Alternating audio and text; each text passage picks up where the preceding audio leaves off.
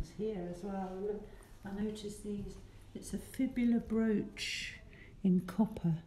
I mean, that is just so gorgeous. You want to hold it and touch it. It's very tactile, that. What are they? It's a brooch decorated with engraved lines and inset coloured enamel. There's copper in it somewhere because it's gone all that verdigris. On the back are the remains of an iron spring pin and catch plate. The 3 similar brooches been found in Cornwall. Kindly lent. Well, that was near Sennen. But that is beautiful. I mean, fancy finding the excitement of digging that out the ground. Wow. And that's Roman. I think that's gorgeous. But that's only 2,000 years old. Tell me about the wheel-thrown jar. Yeah, okay. Which found in Carnglues, imitating the style of Gallo-Belgic wares from continental Europe. Yeah, it's just so perfect when you've been looking at the hand-built ones across the way, and then you look at that, and it's just such a beautiful shape, beautiful colour. But what impressed me was that it's 100 BC, and it's thrown on a wheel. So, I mean, I didn't know that was when wheel throwing started. Well, I mean, I'm sure it started before that somewhere else, maybe. Or it's just so impressive that they had wheels. And I wonder what kind of wheel it was as well, because the wheels changed a lot over the years, how you throw a pot on a wheel. As you can see, if you go to the Bernard Leach pottery, they've got the old, really old wheels there. But and then the patina, I think that's what you call it. Absolutely beautiful colour and texture, and you do want to feel it. You want the tactile experience, yeah. Which is the same with a lot of things in here. I want to touch them, but you can't. So you just look. But I come back to that again and again, and I'm not bothered with all these shards around it. But that is just lovely. Are you drawn to the pots because of your potting background? Yeah, I think so. I make pots, but I do hand-built ones. But my son has just started throwing about 2 years ago. He went to an evening class, and it's great to hear him talking about throwing pots. So I do have that direct experience, and I went to his workshop and tried doing it as well under his instruction. How did that go? Not very well. I couldn't get into it really. I tried, and I did produce 2 or 3 thrown pots, but I was really glad to get back to the hand-built. But yeah, so it's got that connotation as well, that my son, who is now 45, not youngster, has taken up throwing. Amazing. And is that because he's wanting to follow in your footsteps? Or? No. Well, he'd hand-built with me. He'd hand-built stuff, mostly sculptural, cat and that kind of thing. And I could see he had a facility for it, definitely. But he didn't follow it through at all until his wife suggested he did an evening class in clay, because she just knew he liked clay, you see. So he did this evening class. He said, as soon as I got on the wheel, I knew that was it. And I thought, I know that feeling of that instinct that just tells you this is it, this is right. And so it's lovely to share that with him on the lovely adventure, adventure of clay. So tell me about some of these hand-built pots that you found particularly attractive. What are we looking at here?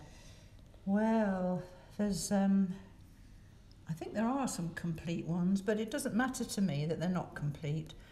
It's the colour, beautiful surface on that, the crater-like bumpy surface. So it says burial urn with lug handles, 2000 BC, associated with the second owner, unknown, and filled with human bones. Each had a grave gift of a perforated whetstone, shown here. So those are the whetstone. But it's the thing itself, and I just love the fact that you can see inside it. The whole shape, actually, as a fragment, is lovely. I just love it. You know, the fact that it's got that big gap at the side. No one's tried to reconstruct it. It's just as it is. I love the little lug handle on the side. And then the colour, it's just such a beautiful, pale, sandy colour. Is it familiar to you, the from the colour and the texture of the type of clays you've used in the past? Yes, I've had that result. And then the inside, you see, is burnt, because that would have been... why is the outside not burnt? Because it's just the inside, isn't it, that's got that smoky colour. So... What might have happened? I don't know what might have happened.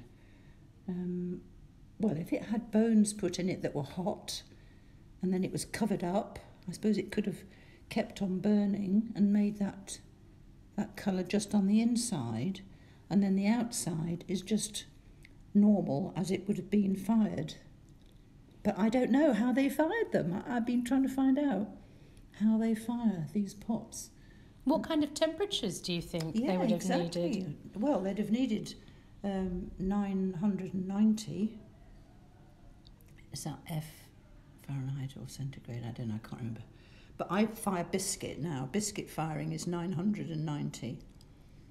And I think under that it would be... You see, if you're going to bury it and not have it exposed to the elements, that would be sufficient. So I don't think you'd have to have a very big fire to get it. Presumably they fired it in a fire, not having electric. But this one, that one that's more burnt on the inside, and a different colour on the... it's the surface that turns me on. I love the surfaces, the colour, the texture, the patterning on the bottom there, and the way that, that line of the join, is that crack, should I say? I don't think it's a join, I think it's a crack. So I love the cracks as well. It's just the whole thing is like a relic, isn't it? It's a relic. It's a relic of bygone day. Do any of them remind you of your style of work? Yeah, definitely. That's why I think I so tune into them, that my sculpture is very much influenced by the ancient cultures, whether it's Mexican, the Maya, or the Roman, the Greek, the old stuff anyway, BC. And so these are just, well, in fact, I did recreate one at home, in my studio. I recreated one and fired it, but I haven't done the smoking bit yet. I want to do that. I've just fired it to biscuit, which is the 990. So I don't know what the purpose was of me wanting to recreate. I just thought it would be an interesting thing to do.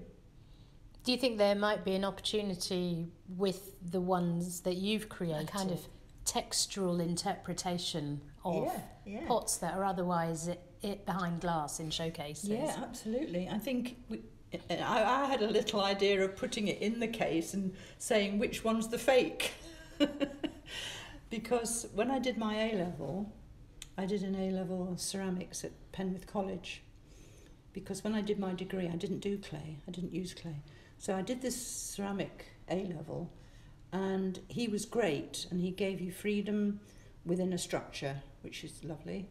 And we went to dig clay out the ground as a field trip, and I dug this clay out, and then he showed us how to clean it, get all the impurities, and we made a pot with it. I've still got it at home. And it looks like something like that, similar to this, where you've just dug it up. And that's when I looked at it the other day, I thought it would be interesting to know if the general public could tell the real thing from a fake. What do you think is the sort of the enduring quality of ceramics, particularly from your point of view as a potter and ceramicist? Why are these so enduring? Well, it's the human hand, isn't it? Made, all those thousands of years ago.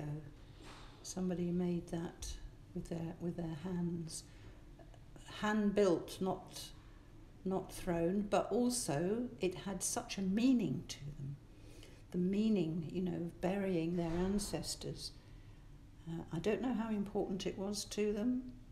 to preserve their ancestors' bones, but I would imagine it was important. And you wonder how many generations, you know, as well, and did they dig them up and put more bones in and then put it back in the ground, or did each person have a different urn? I don't know.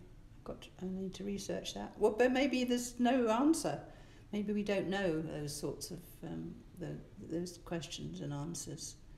But this little one here is so gorgeous. You know, you just want to pick it up and fondle it. What are we looking at here? So that one is a burial urn with corded decoration 2000, St Buryan, from a barrow where it was inverted and covered with burnt human bones. It's just the same as the others, saying with the others, but it doesn't have handles, and it's just so if that had bones in it, maybe it was a baby's or a child, because it's so small.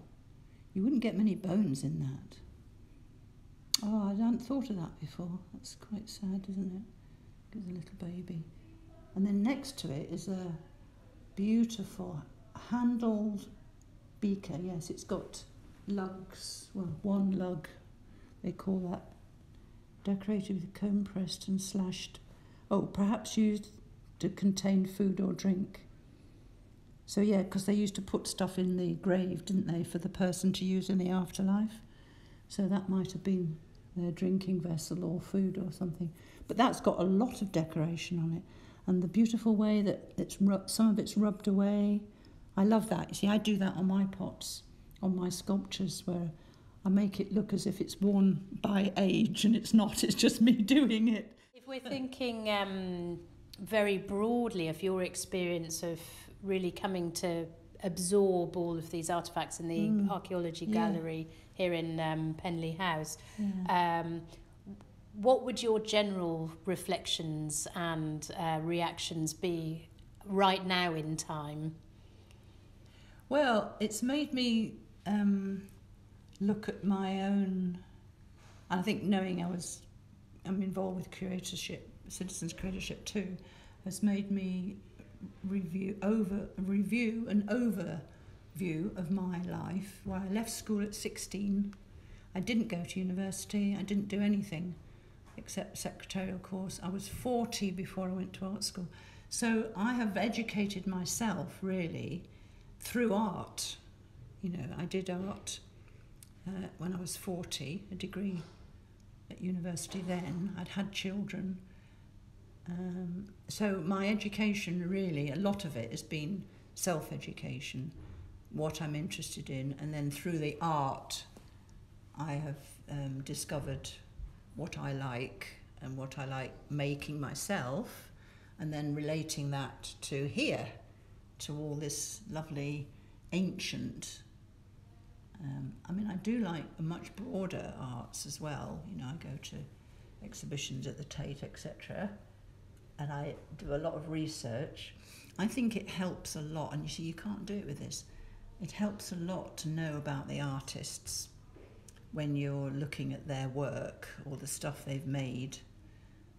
It helps so much. You know, I do a lot of that in my life with other artists, you know, that I like from the 1950s, you see, because they are documented and we've got their pictures or sculptures. It's just a mystery, isn't it, who these creators were of all this archaeological stuff.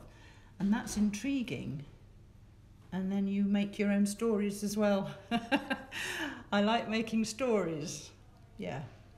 So as well as creatively wanting to doing 3D, I also do writing as well, and painting and drawing, printmaking and all that stuff. So I know that finding out about somebody's background and why they're doing what they're doing, and where they fit in to that continuum of art is fascinating for me.